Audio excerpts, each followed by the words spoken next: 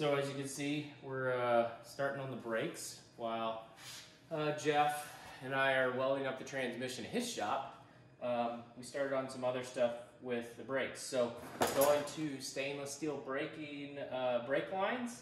We're going to do 3 different master cylinders. So one for the front, one for the rear, and one for the clutch. And then we got a sweet pedal set up from WiIwood as well. So I figured brakes are important, obviously. You can go as fast as you want, but you still got to stop. And I've gone with 6-piston WiIwoods before. And I don't know if we've seen those or not. Let me see if I can get you in there. I don't know if you can see those or not, but there are WiIwoods in there. They're 6-piston. Those were put on probably, it's got to be 4 or 5 years ago. So just continuing the fashion. I got disc brakes in the rear. Those are GM metric, so single piston, but all these master cylinders have been spec'd out to be the right size for the fronts and the rears. So today we're going to do this. Got my trusty bender over there, and let's get started.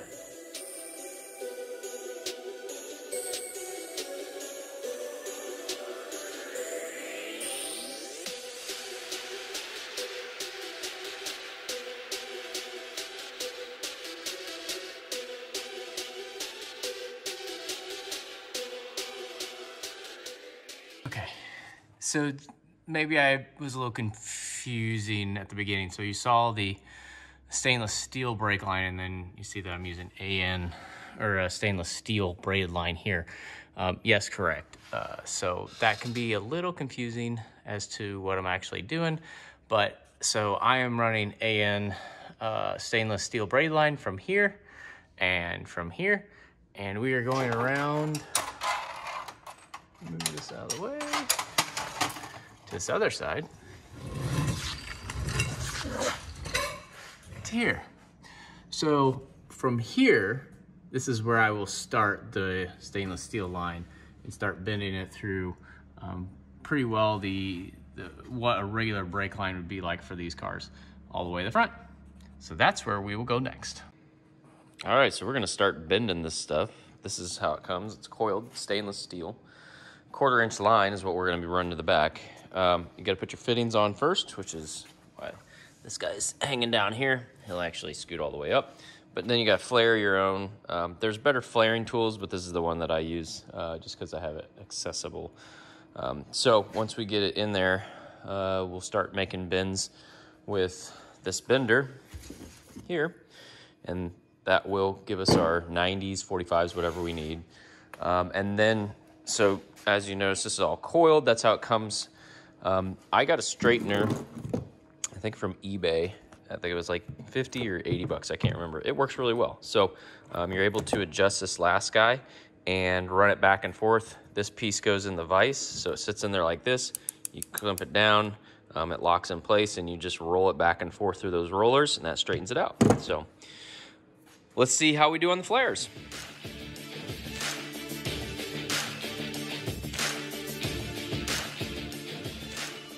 Okay, so we just got done doing the flare. Looks like it did pretty good. We will see once we get this undone, pull it out, and then see how it meets up to that fitting that we have at the end. Ta-da! Exactly what it's supposed to look like, right? So, the camera focus in there. That's gonna work. Does a pretty decent job. Nothing too particular to that, but gives a nice bevel. The next one I'll probably bring a little bit more out so I get a bit more hit on that. And you can see there's pieces. I found some crap that was from in the inside. So just make sure you get all that stuff out before you plumb it all up together. So now we go bend it. Okay, so we got it plumbed in. It's somewhat tight. So this is gonna be the bend. So we're gonna come here. I'm gonna go over, finally get to the rail, run it through here. I'll have it clipped to some sort, and then we gotta figure out where we're gonna go. These are subframe connectors, and run it all the way up the frame. Let's see here. yeah, if we run it, can run it on the outside or the inside of the frame, because ultimately we got to get to this area where the brake system's going to be. So got a little bit of a run, but shouldn't be too bad. So I'll bend it a couple times with the bender and just basically test fit it and go from there.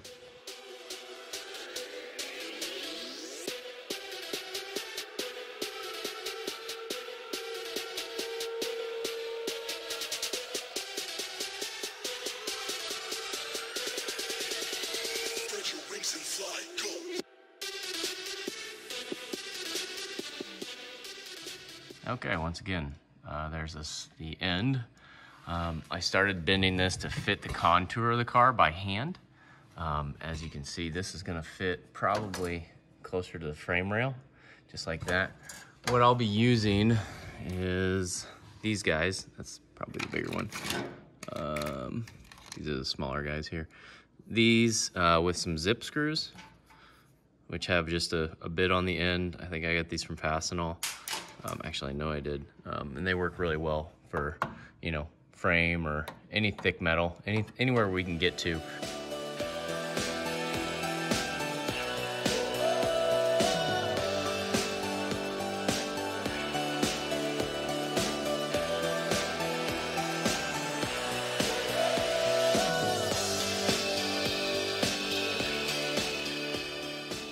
All right, so yeah, we ended up going to the frame.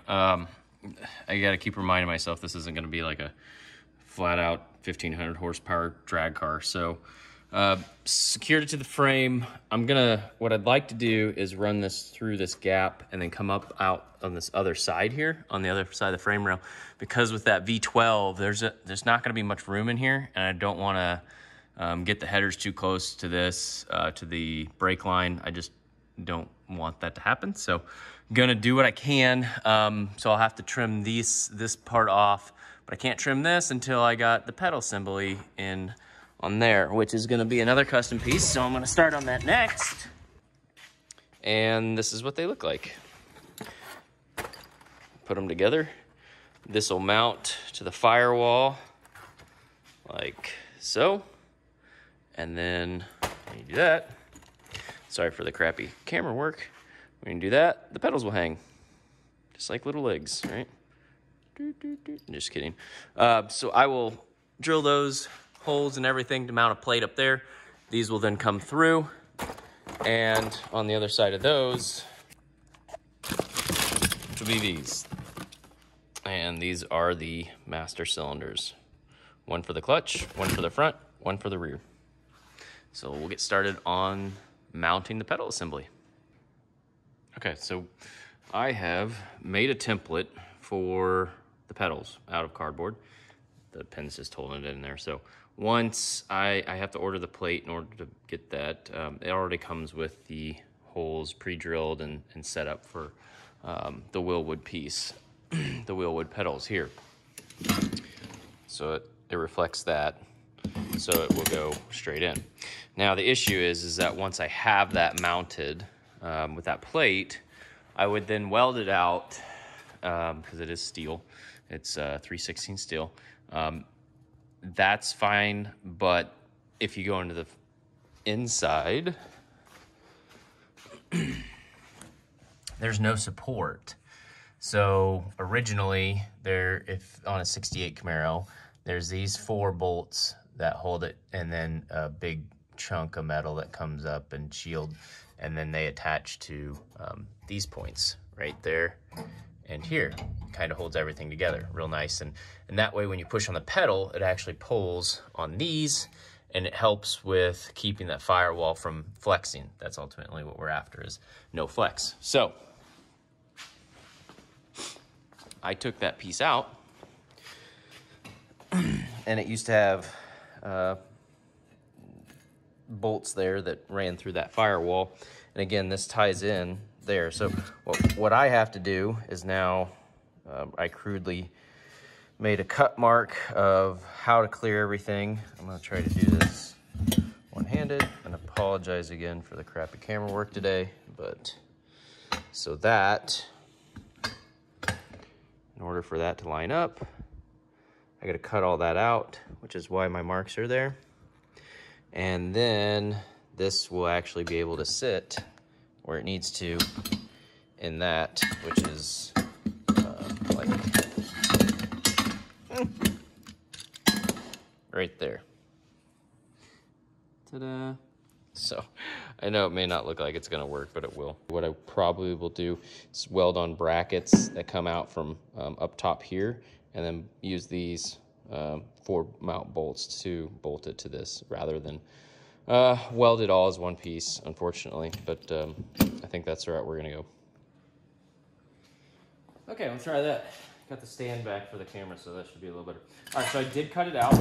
Obviously not much left here, but the whole point of this was to have this piece support the firewall that goes back to the top of the dash or the other piece there. So as long as all this ties in, it'll be good.